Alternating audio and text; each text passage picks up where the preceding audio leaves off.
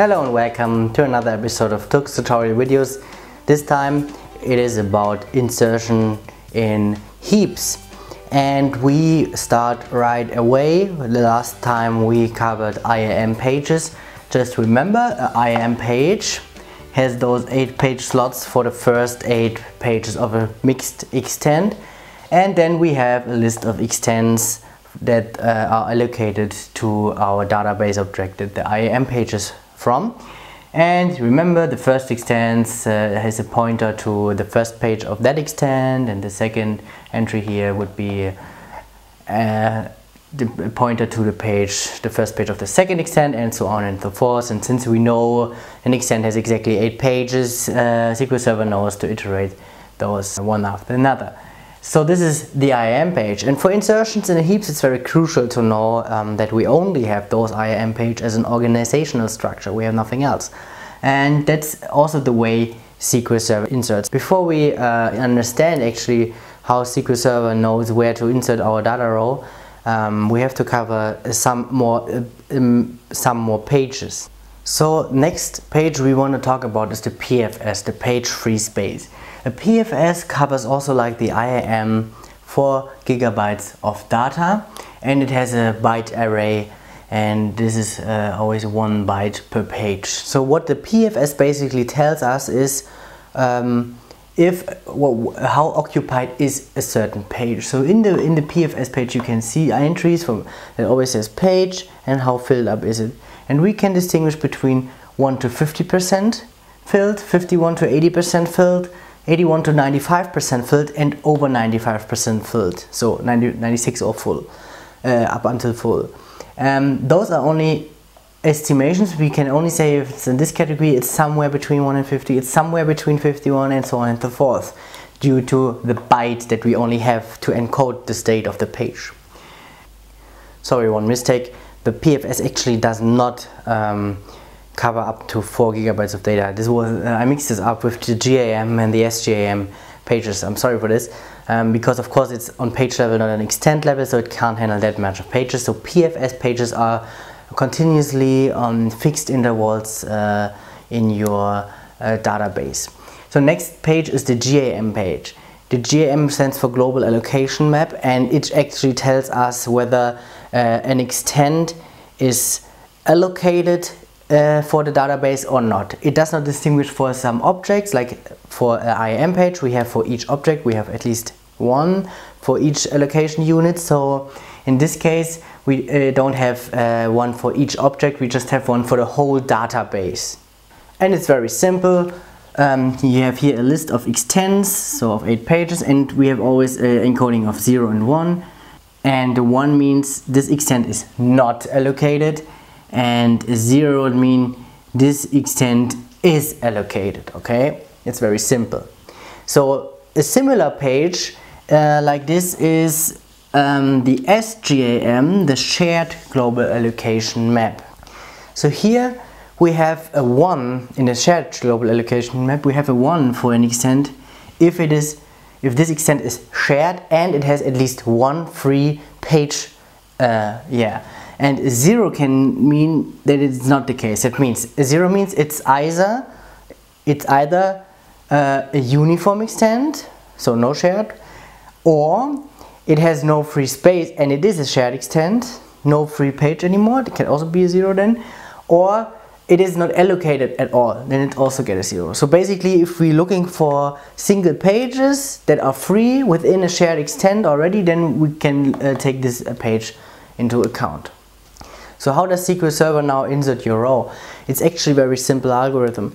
You have a data row, and since we have no particular order in our heap, and we also have no linkage between the data pages, so the next and the previous pointer of the data pages is not actually used, or this is not set actually, we just insert a row into the next possible spot. And to determine where this spot is, SQL Server takes into account the PFS page. It scans to find a page that holds approximately the amount of data I need. So if I, let's say, need 10% of the row, for my insertion because my row is that big, then you can say that PFS pages flagged with greater than 95 or 80 to 95% are not taken into account, and the other one like 50 to 80%, actually it's here 81, only those and the ones that are completely almost free get taken into account. So since it's all very condensed on only one page, it's very easy for SQL Server to do the calculation, since we have only 8 kilobytes or several PFS pages in memory. It's not big, it can fit into every memory nowadays, and we don't even maybe have I/O on the disk to find out where to put the page.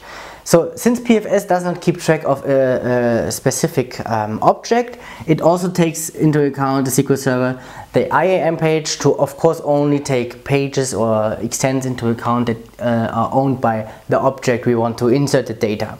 So if it finds a page, then it inserts this here. It takes the PFS and the IAM page for this.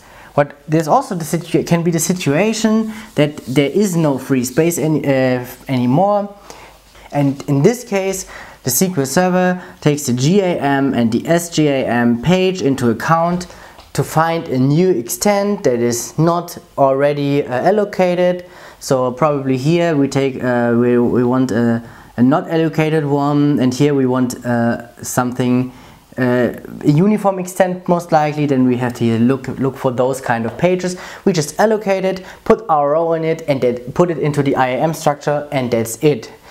So it's actually very easy. You will find out that if you do some checks with statistics that you have only very few I/O operations, since you most likely only have IAM and PFS page to scan, and of course this is quick and fast and so on and so forth.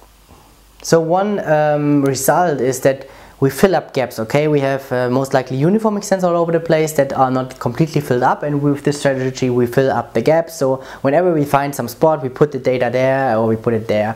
Since reading the data, which is not the focus topic here, will be reading extents in sequential order, we won't get the same results that we get with inserting necessarily, okay?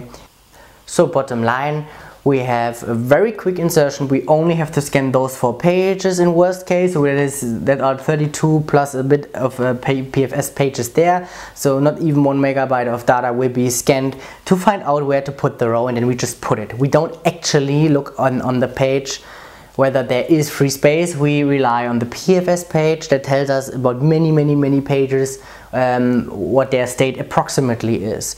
So it's quick, but the data may not be condensed exactly. There are of course situations that happen when we don't put a row in a heap on a page, although there would be space on it, but since we only take the PFS estimation into account and not the actual size, we cannot really tell, and that's why we may have a higher fragmentation of the page.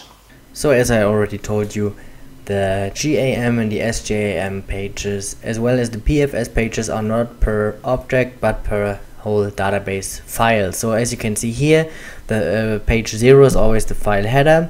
Then we have here the page 1 of each database file is always the first PFS page. The page 2 is the GAM page, and the page 3 is the SGAM page. Of course, then if you want to have a new GAM page because the full coverage of 4 GB is already taken, then you have to follow the next pointer, as well as for the SGAM page. And for the PFS page, since we figured out that we have 8088 bytes for savings, and we have a byte array, so we can exactly cover those 8088 pages. As you can see here, we have one PFS page every 8088 pages. So the first one starts at first.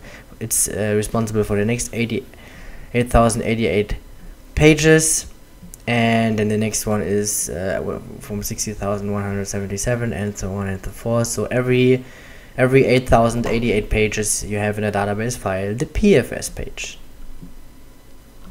So that's all about inserts into heaps. Next time we will do a cover-up video about insertion into clustered indexes. Please contribute to share this video to your friends and colleagues, and many thanks for watching. See you next time. Bye.